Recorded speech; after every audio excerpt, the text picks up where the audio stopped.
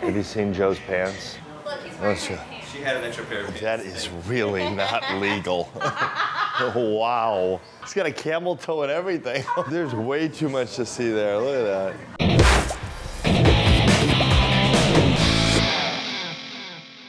The first 2 weeks is to get acclimated, get it going, get it under control, and seeing where you're breaking down. A lot of times you cheat a little here and cheat a little there. Cheating's gotta go now. Cheating's gotta go now. Gym-wise, I'm working pretty hard. Nutrition-wise, I'm working I'm doing like 70%, I'll say. Food is... I'm trying pretty hard, so. The nutrition plan these guys are on is actually really restrictive. Oh God, no, I'm cheating so much on my diet. I am eating Almond Joys, Reese's Cups. Number one, no fried foods. I don't care if it's a vegetable. Homemade donuts have crossed my path, local beer, whiskey, deep fried Oreos, more whiskey, all of these things have crossed my path and I have said no. Number two, no processed foods. Weekends have been a little bit harder. I may have had a glass of wine or two. And just when I felt like I was getting into the groove of the diet, we had a dinner party. I was helping throw a baby shower, and I may or may not have eaten part of a croissant. Number three, stay away from bread, pasta, rice, and white potatoes. But sometimes there's a thing on like the border. There were chicken nuggets that were made with like almond flour. Stay away from things you think don't count. Let me tell you, you cheat a little bit, you're actually cheating a lot. If you eat about 200 calories more than what your body needs every day for the course of a year, you'll gain about 20 pounds of fat. 200 calories is 3 chicken nuggets. I ate like 10 of them. She made these great little desserts, these little lemon bars, like lemon custard bars. 200 calories is half a little lemon bar. I waited until people left and there was some left over and I was like, it was disgusting, like how gross I felt myself, but it was so delicious. But I felt really guilty about it. It was bizarre. Don't take any Ubers in LA because they all have candy and it's impossible to say no, especially at Almond Joy, that's my favorite. We've got 10 weeks here. Do not cheat. I see you. I see you. Starting today, I am gonna just eat perfect. What is this, week 3? This is like my 17th day saying that starting today, I'm gonna eat perfect. So now in week 3, I break it down to 2 body parts a day. Week 1 was like energy. You know, week 1 was like, hey, this is nothing. Week 2 was like, oh my God. I'm just losing my mind trying to keep up with it. Before, it was like dragging myself to the gym and dragging myself out of bed every day. And week 3 is like, I'm here.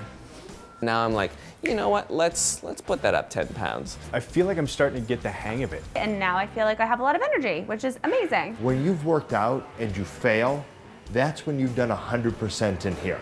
We take it to failure, where you can't do another rep. That's really working. When you can just keep going, you're not working hard enough, because now we have that next 8 weeks, and that's the 8 weeks that you need to go from point A to point B. The next 8 weeks is the work.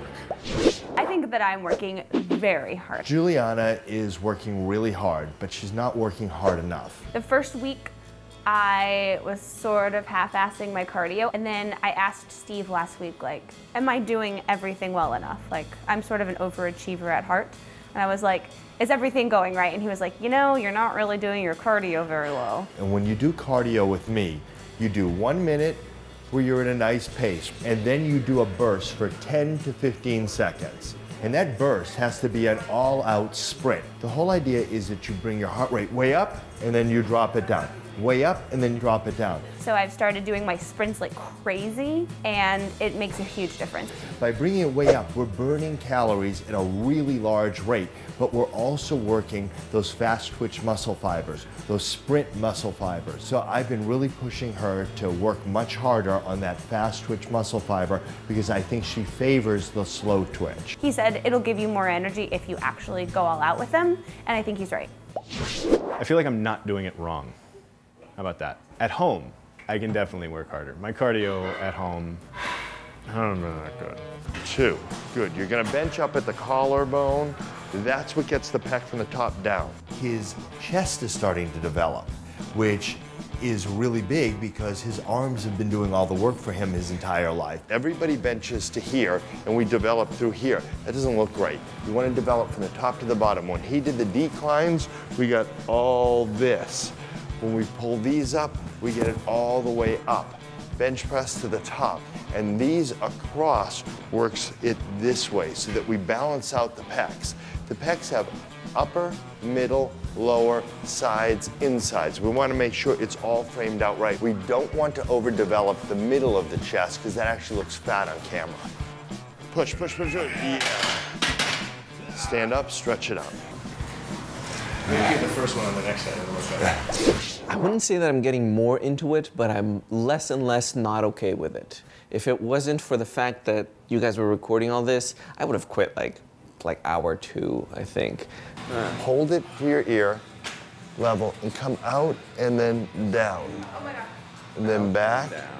Got it. out, and down. That's a cool one. Yeah, it's hitting the horseshoe part of the tricep, so it's really gonna cut up inside.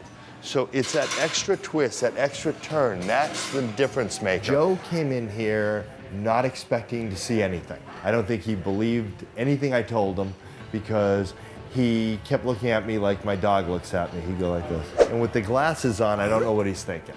Now he's coming up to me, he's like, look at this, look at this. I'm showing off, like I'm doing this, everybody's like, check this out. And they're like, yeah, yeah, that's what a normal body looks like. I don't actually feel like I'm working hard enough. That is so weird. I clearly need more weight. Here we go, buddy. You ask, you shall receive. I can see a huge difference in Cruz. I shouldn't have asked for the extra weight.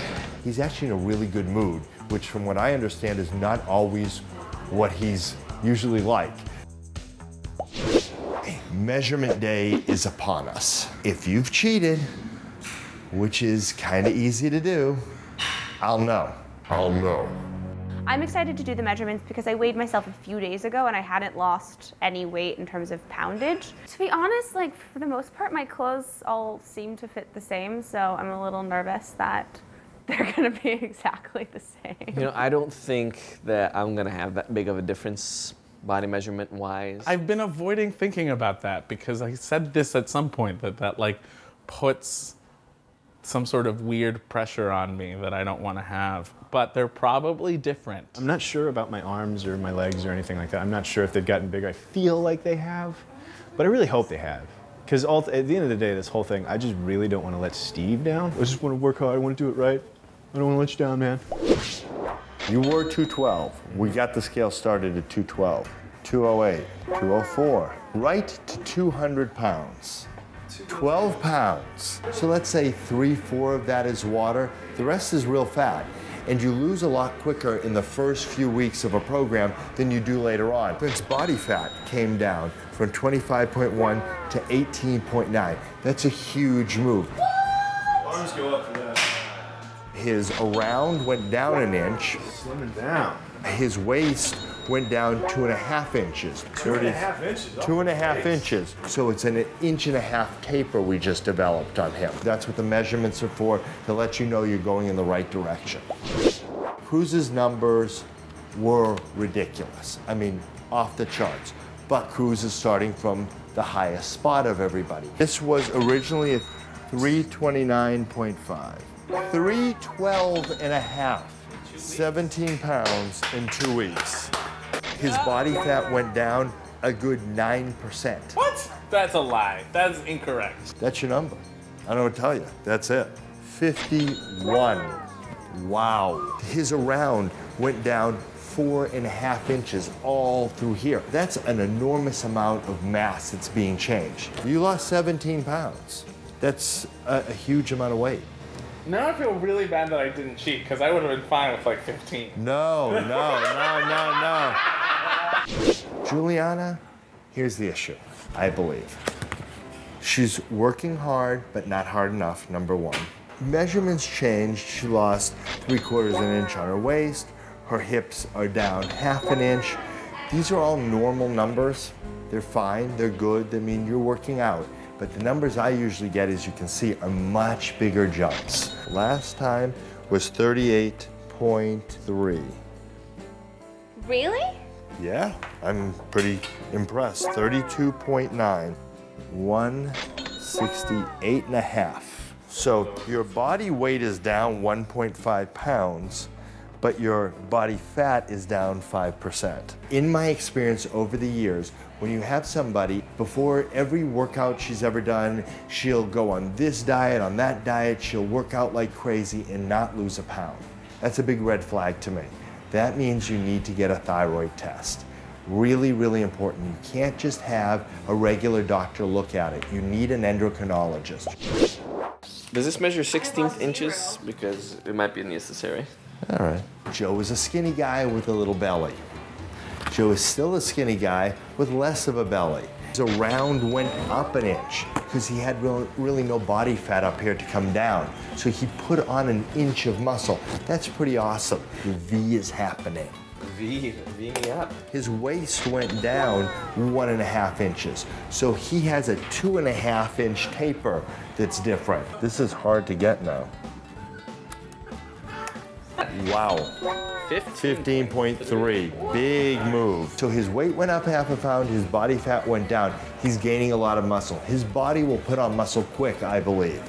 So it's real important that he eat enough, keep up with the heavy weights, because if he lifts light, we're gonna actually tear things down for him. Remember, skinny guys, eat regularly. You've gotta put those calories in to build the muscle. If I don't have the calories in, I'm not gonna be able to build the muscle. And don't forget to take the supplements. We want to maintain the muscle and grow it as the body fat comes down. Branched chain amino acids, the BCAAs that we use, they keep our muscles from deteriorating as we're dieting down. Really, really important. So stick to the whole program. I'm watching. I'm watching. I've not dropped my baby, which is good. I only hold my baby on leg days. Arm days, I just don't hold my baby. And which is kind of weird and sad and mostly untrue. But point is, I haven't dropped my baby.